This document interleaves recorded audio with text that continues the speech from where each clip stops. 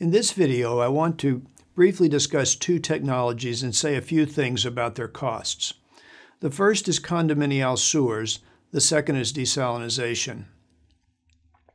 Condominial sewers are a different, low-cost way to design sewer systems. They incorporate the design and community planning insights of an innovative Brazilian engineer, José Carlos Melo. There are three main ways that condominial sewers lower costs compared to traditional sewer systems. First, they use smaller diameter sewer pipe. Second, they use lower gradients and are not constructed deep under streets.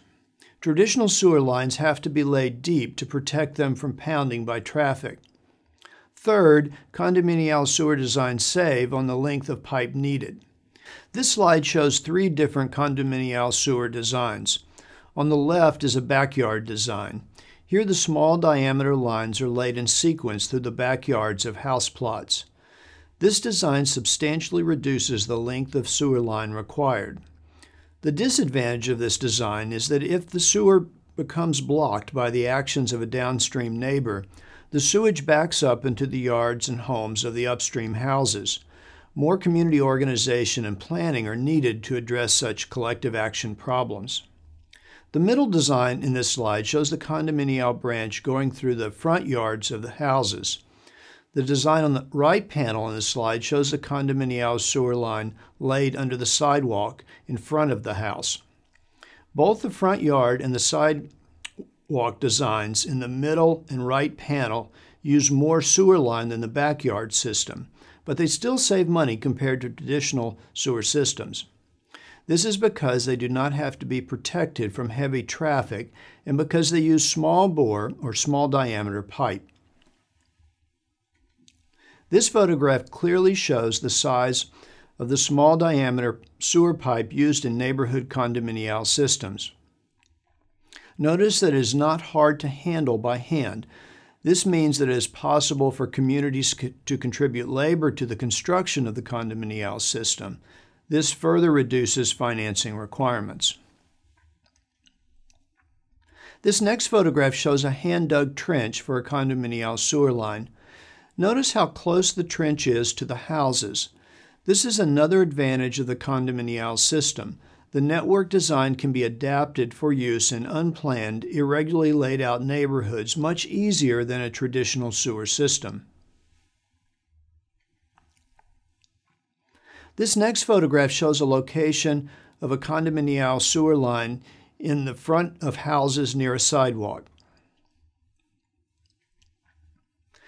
This next slide shows a financial comparison of the cost of a connection to a traditional sewer system and to a condominial system in selected communities in Latin America.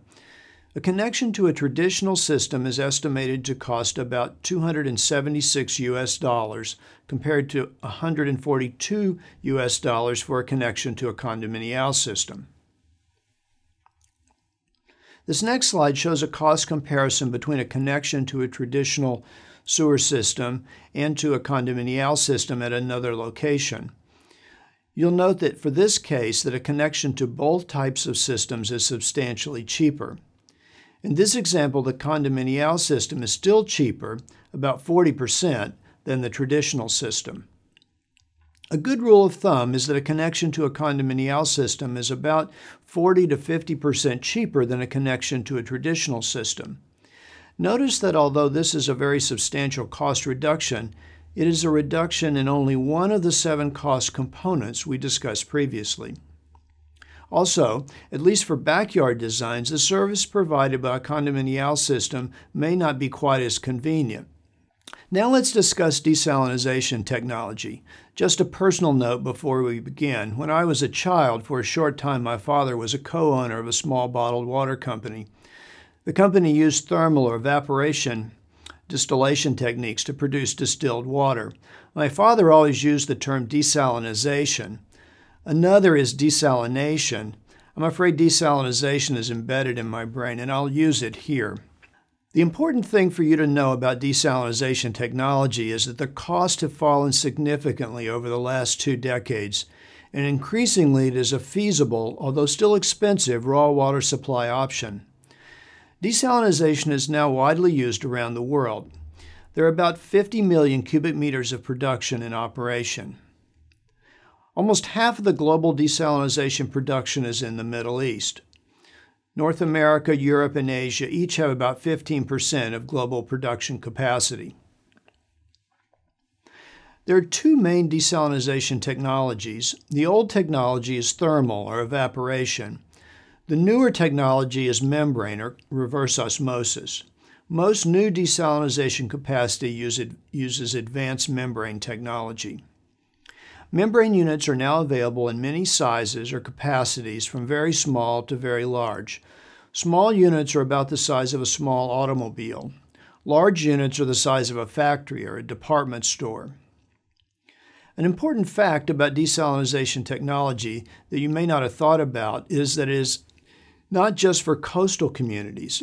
There is saline brackish water in many places that could be desalinized.